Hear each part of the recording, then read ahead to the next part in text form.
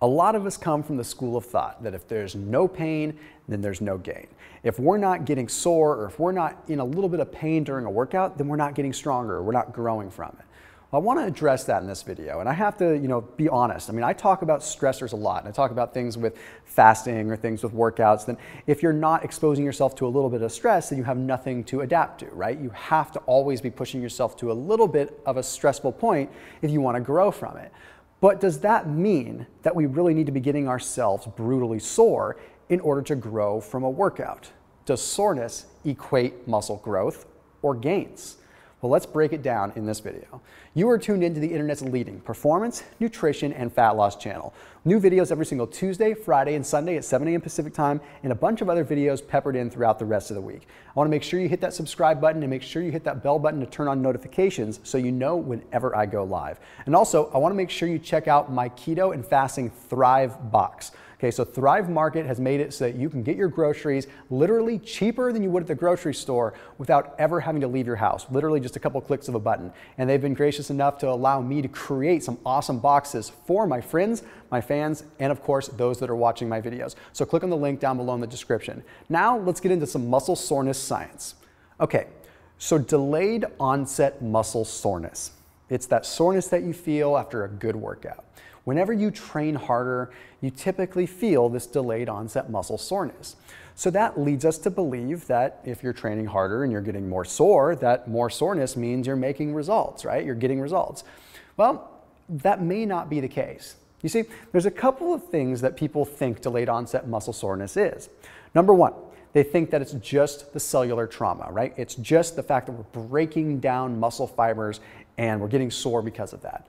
Well, that could be the case, but science is starting to show that's not really what's happening. The other thing that people address a lot is, well, it's a lactic acid accumulation. Okay, when we work out, you feel that lactic acid burn, right? Like if you were to go and you were to run a bunch of stairs, your quads might start to burn. That's lactic acid, and all that really is causing a pretty acidic environment. It's causing an influx of hydrogen ions that are making your muscle pretty acidic. And what ends up happening is eventually your body has to neutralize that. That doesn't make you sore for the long term. That makes you have that soreness and that burn temporarily, and the body flushes it out, and that lactate goes through the Cori cycle and gets reconverted back into energy, and you're back to square one. So that's not really the case either. But there is some evidence of hydrogen ions along with reactive oxygen species, which are just like free radicals and things like that, contributing to a small degree of muscle soreness, but nothing to really write home about.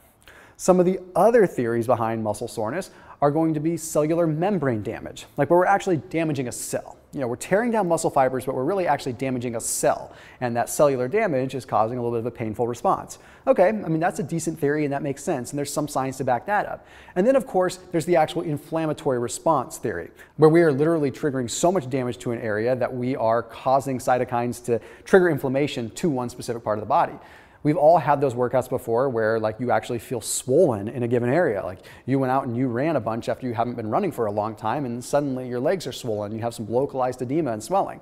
That could definitely contribute to some overall soreness. But the fact is, a lot of us don't know where delayed onset muscle soreness comes from. But there are some interesting studies that are coming out that show that it doesn't necessarily constitute progress with your overall strength and size. So this first study that I want to reference was published in the Journal of Physiology. Took a look at 8 subjects. Okay, and these 8 subjects, they had them conduct 210 repetitions with their leg with a voluntary movement on one leg and electrically stimulated or electrically induced contraction on the other leg. So basically with one leg they did leg extensions, the other leg they were connected to some kind of electrical device that caused a contraction, an eccentric contraction, basically caused the muscle to flex and relax.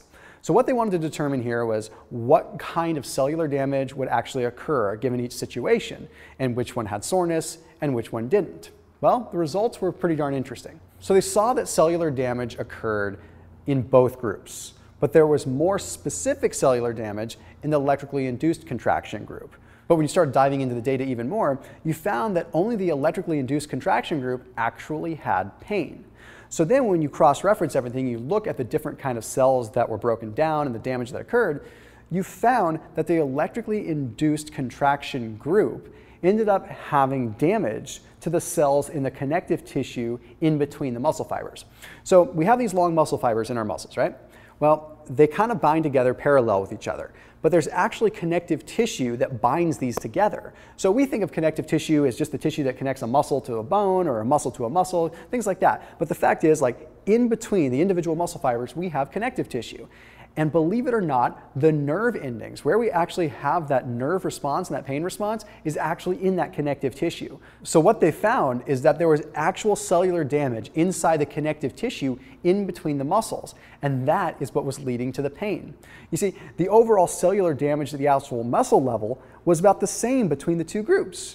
But it was different with the electrically stimulated group because they are actually able to damage the connective tissue, probably because there wasn't the psychosomatic effect. You know, for example, if you're voluntarily doing an exercise, you have a mental aspect that's going to shut you off before you go too far, right? Whereas with an electrically stimulated result, you're not going to have that control. Like, that's just electrically contracting your muscle beyond your brain's control. So it's like if someone goes and they take a supplement that's going to allow them to push it beyond their mental threshold, they have a higher likelihood of getting sore.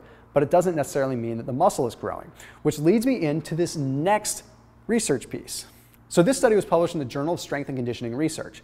It wanted to take a look at more of a high-frequency training regime versus a lower frequency training regime. So essentially what they did is they said, okay, one group of people is going to go ahead and they're going to train one muscle group per day. So basically, at the end of the week, they will have obliterated their chest one day, their shoulders one day, their back one day, et cetera, et cetera. The other group, they said, we want you to hit every single body part every single day, but at a lower volume. Okay, so every muscle group every day versus one muscle group per day. But at the end of the week, they had all done the same amount of reps and the same amount of sets. It was just one group did a little bit every day, and the other group just demolished one muscle group every single day. So here's what they found. Okay, the group that demolished individual muscle groups was significantly more sore. When they went in and they demolished their chest and did 10 sets of chest or whatever it is, they came out really, really sore. However, the group that ended up touching on the muscle groups just a little bit every day ended up having virtually no soreness. They didn't really feel pain at all. But here's where it gets crazy. At the end of the study, what they found was that there was no difference between the two groups in terms of their gains. Like, they both had the same results. So whether they ended up training one muscle group per day or all their muscle groups per day, they ended up having the same strength and size gains. This is phenomenal stuff because this proves that the group that ended up obliterating themselves and getting super sore didn't have any better results than those that just touched on the muscle groups a little bit at a time. See, there's different stressors that we have to take into consideration. But maybe the post-workout delayed onset muscle soreness pain stress is not what we should be focusing on. You see, if you go into the gym and you focus on just blasting your chest, you're adapting to some level of stress, but it's localized at the chest, right? If you go to the gym and you're stressing your full body, you're adapting to a different kind of stress, a different kind of hormonal stress, an enzymatic stress, because you're taxing the whole body. So you see, it's not like it's a wimpier workout to not obliterate one body part. It's all about perception. In fact, I would argue that the systemic overload that you get is probably better with the full body workout. So at the end of the day, all you need to be focusing on doing is modulating inflammation so that your body can recover at its best regardless of what you're doing. But don't ever focus on soreness as your goal. All that is going to do at the end of the year is make it so you have less chances to train because you're going to be so sore. If your quads are so sore from doing squats that you're not able to do your cardio, I don't care who you are, you're not going to be as well-rounded of an athlete or a fit person as a person that has enough recovery to still get a good workout in either way. So as always, make sure you're keeping it locked in here. If you have ideas for other workout videos or exercise physiology videos, make sure you put them down in the comment section below so that we can review them and get to work on them. I'll see you in the next video.